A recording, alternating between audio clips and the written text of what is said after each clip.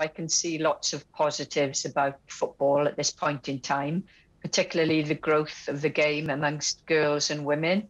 It's an area that lots of nations, not just within UEFA, but across FIFA, across the world, have prioritised. And I think that's very encouraging that we're reaching out to countries that perhaps hadn't really had any infrastructure for developing the game for both sexes. It sounds ridiculous, doesn't it, that we've laboured on with the game being so dominated by boys and men, but unfortunately that's a truth. But what it does do is give a lot of headroom for growing the game amongst girls and women. So that's a positive. I'm afraid I'm less optimistic about the men's game, certainly at senior professional level, mainly because I think there's been a polarisation of some of the very top clubs, and that was exemplified in the proposed breakaway European Super League. But I think that kind of disconnect between the top professional men's clubs and the rest of the game has become ever more pronounced, and that worries me for a whole host of reasons. But I do think there's still cause for great optimism, because in many respects football is the simplest game that anyone can play in any sport anywhere across the planet. It's a game that could be played in a small village in Africa or in an urban city in the Americas. So, in some respects, we've got the asset of having simplicity and global appeal, historic global appeal. So if you put all of that together, I think there's more reasons to be optimistic than pessimistic. Well, you started your answer saying you're less optimistic about the men's game. Is that down to the race for cash and the beautiful game losing a little bit of its lustre in this race for profits by the billionaire owners?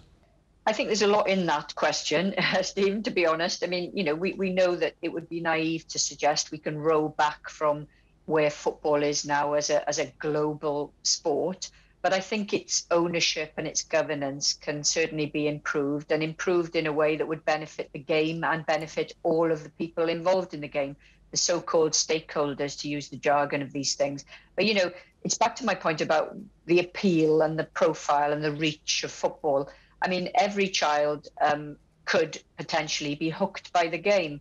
The reason they're not is because the opportunities to have fun through the game are probably not sufficiently developed.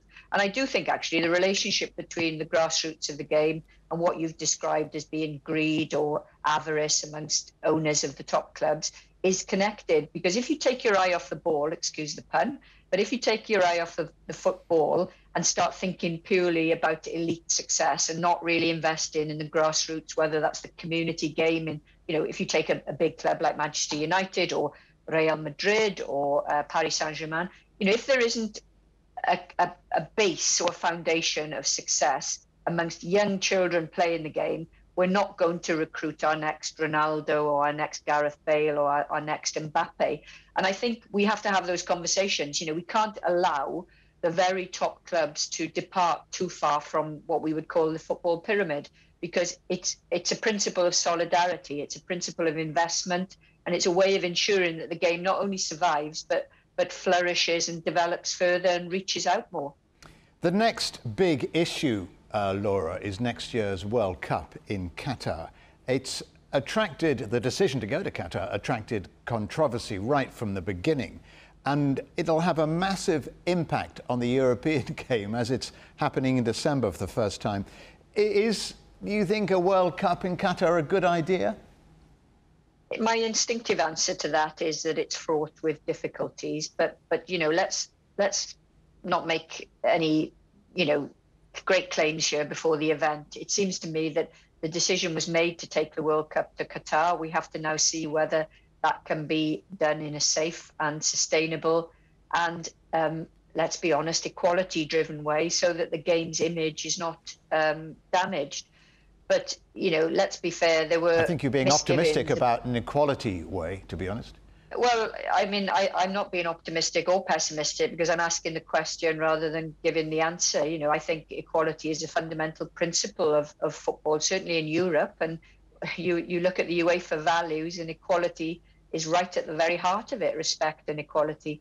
So I think it does challenge us, really, to make sure that we don't lose sight of our values in the game.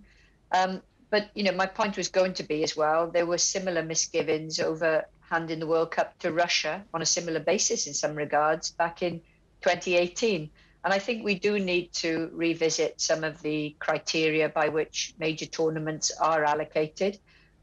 Maybe it's about a grading and making sure that, financial advantage and resource put in isn't the driving force alone, that we are mindful of the values and the ethics of the game, and that we want to make sure that the game will be open not only to all players, but to all fans as well. So that's not being naive, because I understand exactly what the political and cultural difficulties are in holding a World Cup in Qatar. But we are where we are. And now I think whatever happens next winter, we'll need to really revisit this and make sure that it is a tournament that continues to reflect all that's good about the game, rather than undermine some of its fundamental principles. And lastly, Laura, how close is Wales to winning Euro 2020? Oh, that's a nice thought, isn't it? Yeah, as we prepare for our first game on Saturday against Switzerland. Look, I was out in France for Euro 2016, and let's remember Wales did better than any of the home nations in that tournament, reaching the semi-finals. But it's going to be a big ask. Laura McAllister, former professional footballer, many thanks to you for joining us on The Agenda. Thank you.